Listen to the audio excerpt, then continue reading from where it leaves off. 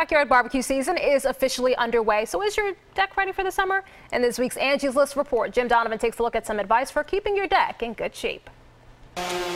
Most wood decks are made of pressure-treated pine or red cedar. Every season, you should check for weak spots, signs of wood rot, and instability in posts or framework. And don't let the surface suffer either. You should reseal your deck every 2 to 3 years with either clear or semi-transparent stain. The easiest way to find out whether it's time to tackle your deck is to drop some water on it. If it beads up nicely, you can wait a little longer. If it soaks in, it's time to restain. This can be a do-it-yourself project, but you can do more harm than good if you're not careful.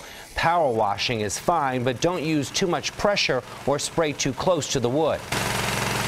You want to keep the tip of your power washer at least 6 inches away from the wood at all times. And you want to keep it at pretty much a constant elevation and always keeping it in motion. If you stop or dwell in an area, you're likely to leave a mark on the wood that'll be very difficult to remove. After you power wash, let the deck dry out. Then apply the stain, the sealer. A penetrating oil-based stain is usually better than a water-based product that just coats the surface.